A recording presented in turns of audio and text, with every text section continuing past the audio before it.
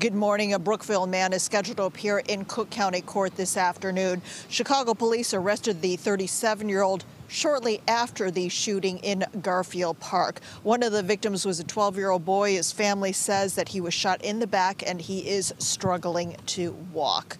Police say Adam Avizius was identified as the shooter. Prosecutors charge him with one felony count, battery discharge of a firearm. Police say Avizius opened fire outside Legler Library Branch on Pulaski near Wilcox Street at about 5:30 Tuesday evening. The 12-year-old was shot near his spine. The 16-year-old boy was shot in his legs.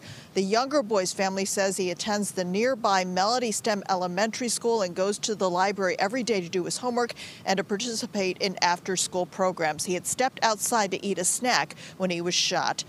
In response to the shooting, community activists and members of the newly formed Harrison Police District Council stood outside the library Thursday to show solidarity. They highlighted what they have done to try to curb gun violence in the community. They asked residents to come forward with their ideas. We are saying that, as we've been saying, that it is not okay. We will not allow this. We will continue to organize. It's numerous things that are happening in community.